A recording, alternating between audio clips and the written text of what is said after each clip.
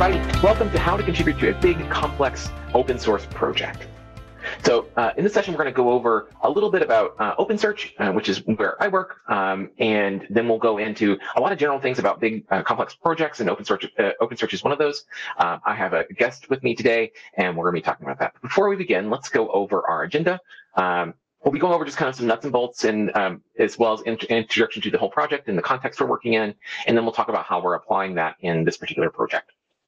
So my name is Kyle. I'm the Senior Developer Advocate for OpenSearch at AWS. So this is the way I look. I don't think we have video playback on this particular session because we are recording it in an unusual way. But I do want to show you what I look like and then go over a little bit about myself. I usually do this biography and numbers thing, and this is just a few numbers that help me kind of tell my story. The first one is 92. 1992 is the year I started writing software seriously. In that time, I was such a weird kid. I was really into writing Ada, and I wrote a compiler when I was very young. I should have been out riding my bike, but instead I was really interested in all things about writing software that compiles other software. And got all the books out of the library. And so ever since then, that's when the bug bit me. It's been a huge part of my life for the majority of my life. So that's 92. 241 is, or 242, depending on the day you're seeing this in a conference, is the number of days I've been working at Amazon. So I'm a relatively newcomer. It's been a really interesting time with this particular project. I was actually hired for a different project, but hired for a related but different project. So I've been here since the beginning of OpenSearch, and it's been just a roller coaster, but a blast. Three is the number of search engines I've worked with in my career.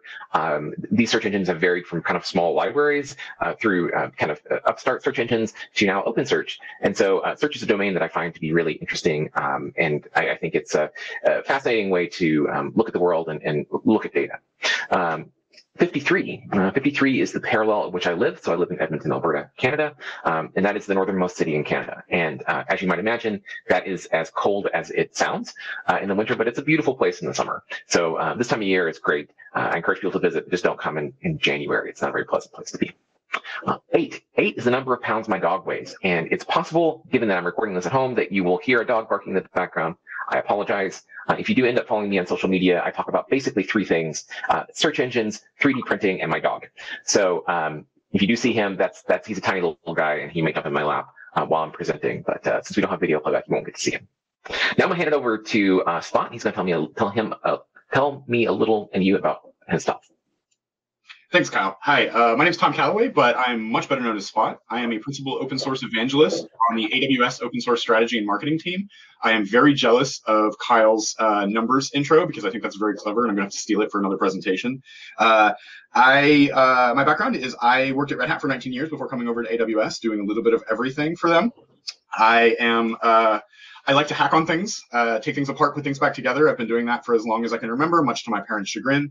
I have 3 3D printers, 2 children, 2 boys, and 1 pinball machine. So that sort of gives you a scope of the wider array of things that I'm interested in. But we're not really here to talk about me. We're here to talk about how to contribute to a complicated open source project in the framework of OpenSearch. Kyle? Yeah, so let's talk a little about that. So what is OpenSearch? You may have heard of it, you may have not heard of it. OpenSearch is a new project. It's a community-driven open source search and analytics suite. It's derived from the Apache 2 licensed Elasticsearch 7.10.2 and the Kibana 7.10.2. I don't usually read verbatim from the screen, but this is something that we're repeating just because it's really relevant, and we're kind of making this widely so everybody knows what we are. It consists of a search engine, daemon, which is called OpenSearch, a visualization and user interface called OpenSearch Dashboards, as well as a series of functionality adding tools and plugins. Now, the history of this project is a little bit interesting. Basically, you can tell from the derived from part in the first paragraph or sentence that it is a fork of Elasticsearch and Kibana, and the functionality adding tools and plugins actually come from a project called the Open Distro for Elasticsearch project, which was the kind of predecessor of OpenSearch, which is a series of really cool tools and plugins that round up functionality that was in those Apache 2.0 licensed versions. So you take those two things and you put them together. So the forks of Elasticsearch and Kibana and all these tools and plugins, and you have a full suite of analytics and search that's available completely open source licensed. So as you can imagine, these are huge projects. And because of that, we were kind of, this is something that we forked these because there was a license change in Elasticsearch and Kibana, so it was kind of sudden that this was something that we were going to do. So that happened earlier in the year. If December of last year told us that we would be in this situation, we wouldn't have done it, but we're so glad that we are. So one of the things that we really wanted to do when this kind of project had its inception was that we wanted to set up some principles. These are principles of open source development that we're using to move this project forward.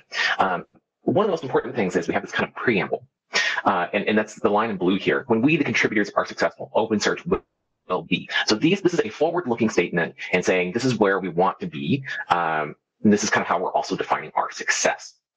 So there's 8 principles. I'm going to go over them and talk a little bit about them. Now, in the scope of open source projects, a lot of times they have kind of similar ideas that are set forth that kind of form the mission of these. And this is what is for our project, but it doesn't necessarily apply to every project. I don't think that they are bad principles that could be, they certainly could be applied generally. But this is what we're kind of focusing on for our project. So the first thing is great software. And great software solves problems. And if it doesn't solve problems, then why are you using it? And it's got to be software that you love to use. We've all seen that software that has solved some amazing problems, but man, it's unpleasant. We don't want to build that software. That's not something that we see as being successful. The next principle is open source like we mean it. So open source is a long-term investment, and that's something that we're committed to bringing this project forward over the long haul. Additionally, with open source, we don't want it to be kind of watered down open source. We use a well-understood license, Apache 2.0, and we don't have anything that would kind of limit what people are really doing with the project, and we try to make sure that if it works for Apache 2, it's fine. We also don't have things that make it hard to contribute. So things like contributor license agreements. So we want to make it super easy. So that's the first 2 principles. Let's move on and look at some of the other ones. The next one is a level playing field. So that's basically saying we want this project to be for everybody. And it shouldn't be preference to one way of running it. It shouldn't be preference to one vendor. And it certainly shouldn't be advantaging one person at the expense of another.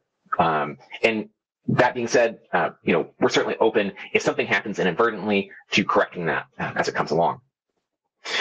The next principle is being used everywhere. The goal for this project is to be as widely used as possible. So we want people to use it in their business and their software and in all their projects. Use it however you want and surprise us in how you're using it. So we're not saying it's for one specific thing. Maybe with your input. Basically, we're going to make sure that people have a way of letting the team that's working on it, both inside and outside of Amazon, have a way to tell us about their requirements and the implementation of the features that they want in the software.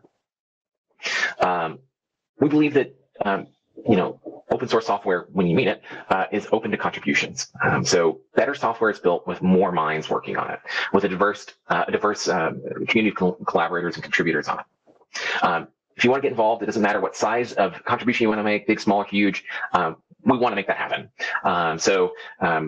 We're looking forward to making sure that as the project evolves, so will how people contribute to that project. Now, the last 2, let's talk about respectful and approachable and friendly. We believe that a project that is all 3 of those kind of properties make sure that people are heard, valued, and accepted, and make sure that people who are varying levels of skill and experience are welcome. So this is not, a project just for those who have, contributed to a million projects before. This is for people who we hope that a lot of people will have their first contribution to open source through the OpenSearch project. And the last one is a place to invent. OpenSearch itself, and we'll talk maybe a little bit about this later, is a platform that can have extensions put into it. So when we say that, we want to make sure that people can rapidly innovate and put their own code into it and not have to worry about it being specific and where it fits into the overall project. But if you have some crazy idea that you want to make, it's modular enough that you can put that into it and get going on it. So it's really a place where lots of different things can happen. So that's our 8 principles of development. And we think that they're a really good platform for us to kind of begin and go forward.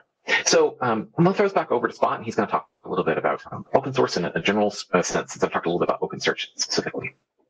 Thanks, Kyle. So obviously, OpenSearch is an open source project, and some of the big factors of what make it open source To start with, you have to have a license that is an open source license. OpenSearch is available under the Apache license version 2, which is a recognized and definitely open source license. There's no ambiguity there.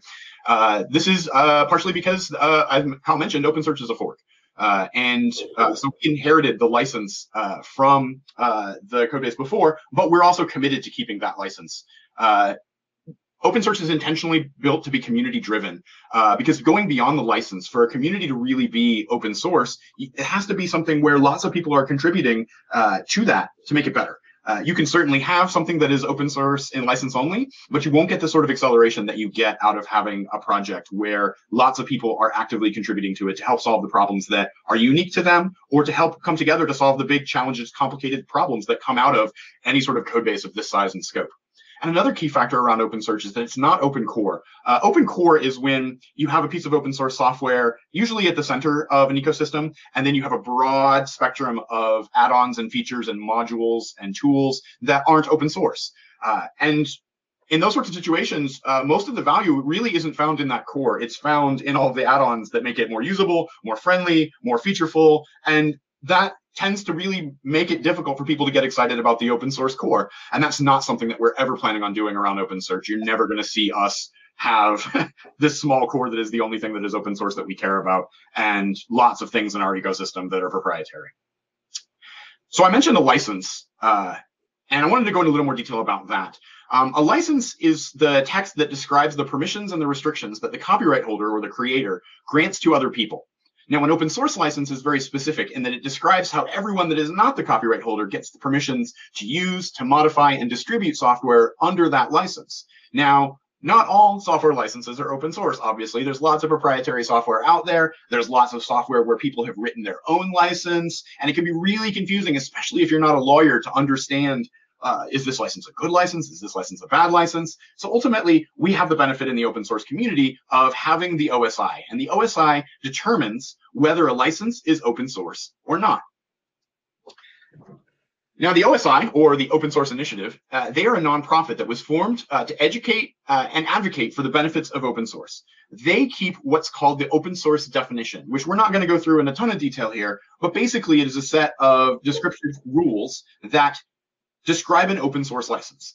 And so for a license to be open source, it has to meet all of the criteria of the open source definition and then be reviewed by the Open Source Initiative, which, you know, in traditional open source fashion, includes a wide community of experts and people with a lot of experience in open source to help them do a public review of the license, and then they do an internal review. And licenses that they determine to be in compliance with the open source definition get marked on their website and listed as officially open source. So for example, the Apache 2 license, which is what OpenSearch uses, is a recognized open source license.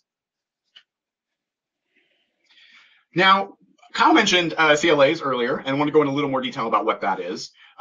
This is sort of especially important for OpenSearch because we are a fork, and we had to fork because the upstream changed their license.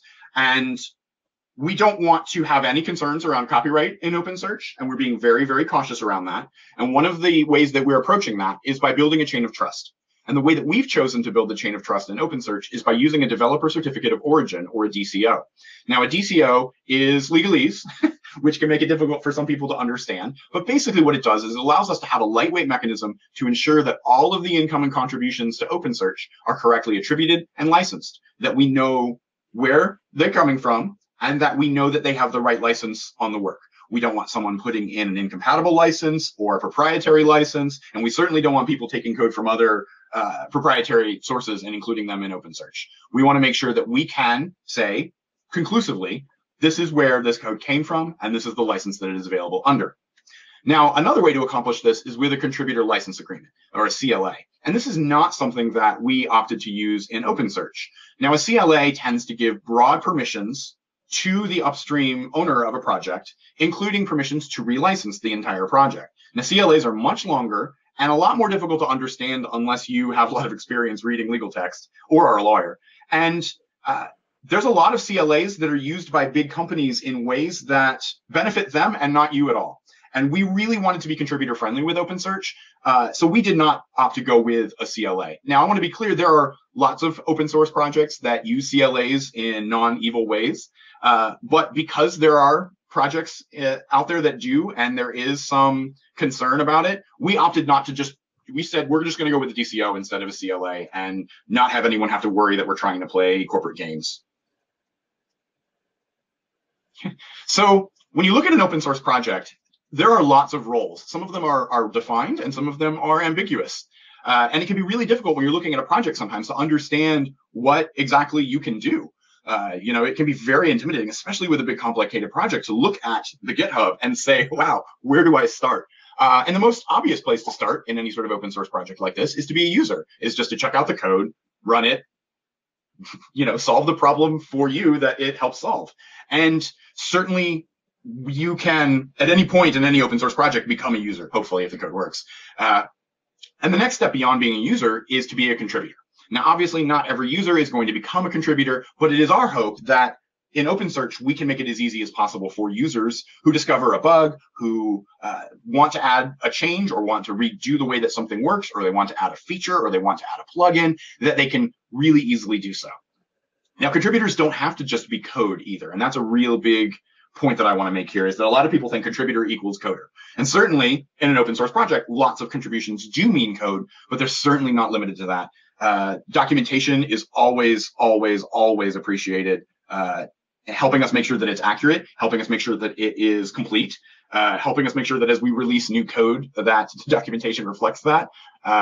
Just having people walk through the getting started guide and making sure that it works is something that every single open source project appreciates. They appreciate blogging. If you just talk about your experience with the project, good, bad, otherwise, that's a contribution. We're happy to have that. User experience contributions are so appreciated because, as Kyle mentioned before, OpenSearch wants to be something that you enjoy using, that it really solves the problem and you don't feel like, oh, this is so painful. Why am I running this? And then once you've made substantial contributions to a project, usually the project will invite you to become a committer. And these are people who can directly make contributions to the code base without having to run it through a lot of other people first. And I'm being vague here because there's a lot of different ways that an open source project handles how it does commits. Some projects, the committers can just commit as they see fit. Some projects still require the committers to go through multiple review steps from other committers before they can do it as a safety. Some projects, the committer is just the only thing that's different between them and any other contributor is that they're one of the group of people that push the final bits into the code. Lots of projects do this differently. And I think open source is fun that way, in that it does allow for a lot of variance in a governance model here. And then the PMC member, these are the people who are making the decisions about the direction of the project. They are the people at the top who have to make the hard choices about, will we do a thing? Will we change our license? Will we move to a new home? Will we move to a new name? All of the sort of hard choices that a project has to go through. Usually an open source project doesn't have a lot of these in their lifetime, but it is important to have a clear understanding of who is making those decisions at the end of the day. Now, who writes open source software? I think depending on who you are, you may have a very interesting perspective on this and a very diverse perspective on this, but it's really a spectrum. Like, there's really a lot of range about who is contributing to open source. I think when you see a very healthy open source project, you have a lot of contributors, but they're not necessarily contributing each a lot of code. Certainly, you have some contributors that are full-time contributors. They are likely being paid either partially or full-time to work on this code base. They are deeply invested into it. They are working across the board. They're likely to understand the scope of the entire ecosystem very well. And so when they make an intrusive change, they understand the ramifications of what that means. So those are going to be the people that when you look on the GitHub stats, you're going to see that they have a lot of big contributions, or at least a lot of broad contributions that go across the ecosystem. And then you've got your drive-by contributors.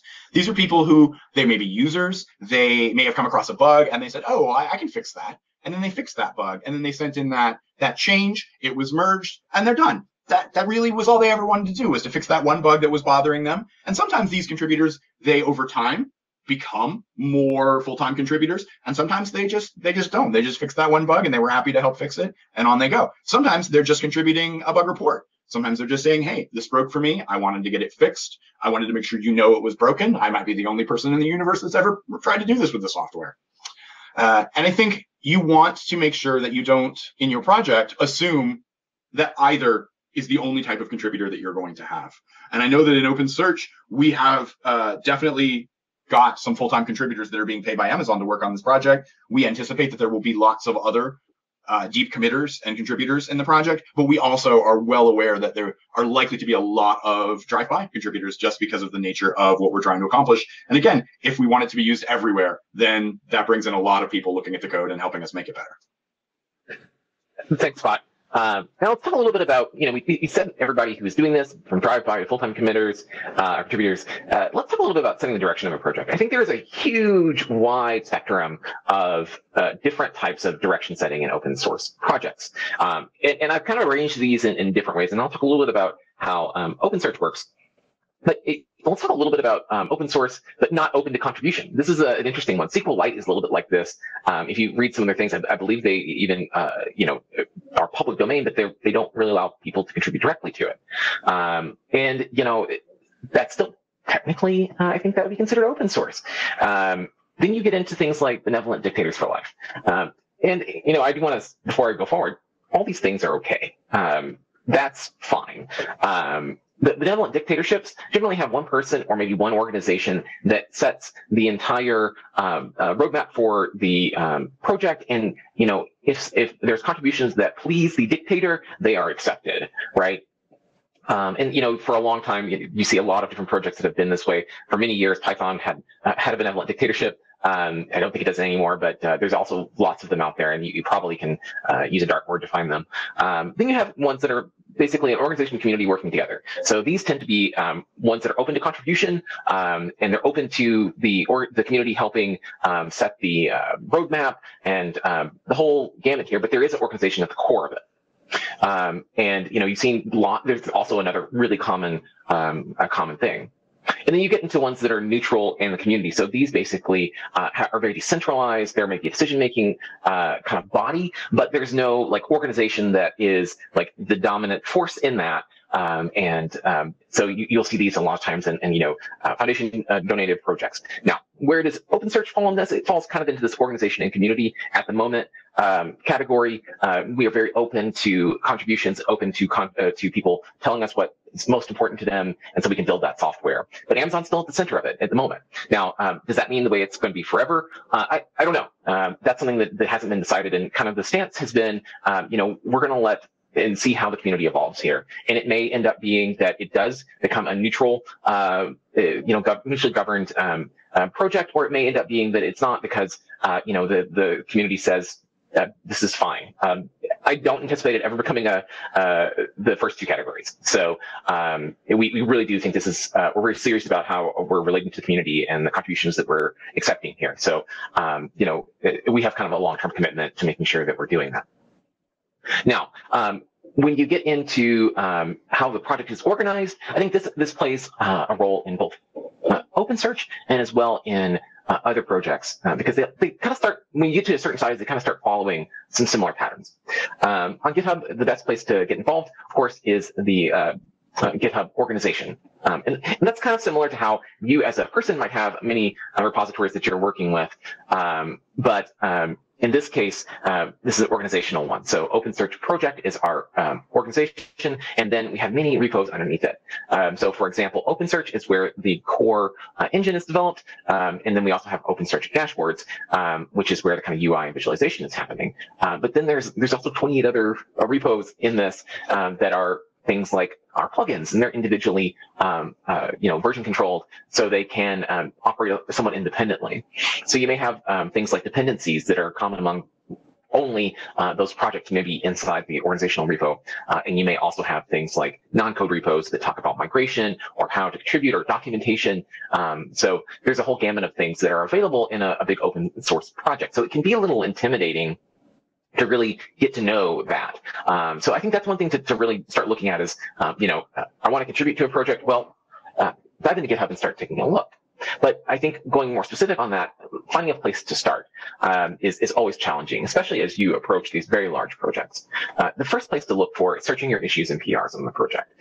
Odds are, if you had a problem, if you have an issue, you may not be the first person to have that issue. So it's always good to search and get to know, GitHub's particular search features where you can kind of say is closed, is open, and find out that maybe your problem has already been solved. It's just not in a release yet, or maybe your problem is one that is completely intractable and is put on hold, or it's waiting on something else or a dependency, or and so on and so forth. So search your issues and find out if there is a issue that you would have to contribute to.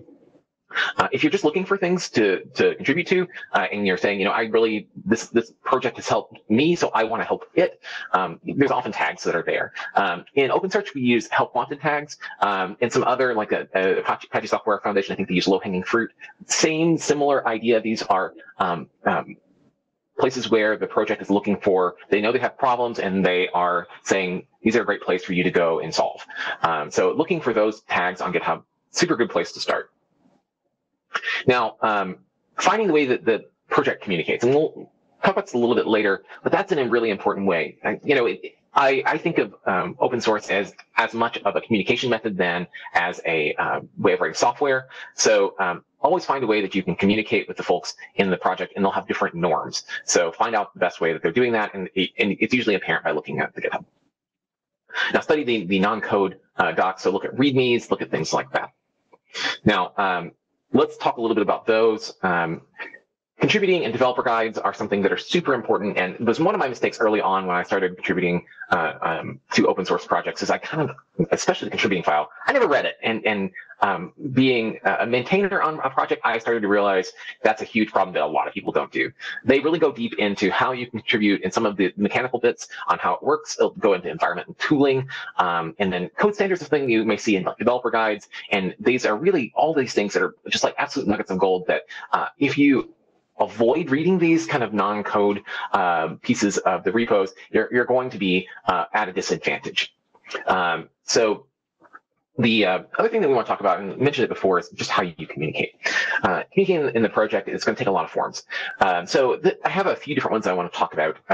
So into maybe three categories.